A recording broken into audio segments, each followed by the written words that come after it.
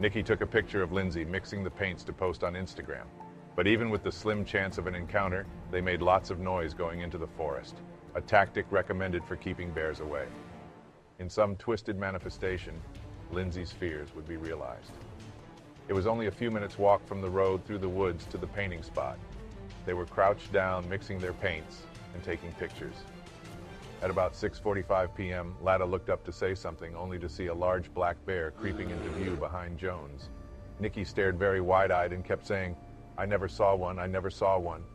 "Never saw what?" Lindsay said. Lindsay saw Nikki's horrified stare. She took a look behind her, and from about 5 feet away, she saw these little dark, beady eyes from the bear staring directly into hers. She thought this was a hallucination, so she put her hand over her eyes to make the vision go away. When she looked again, the bear's stare was locked in on her.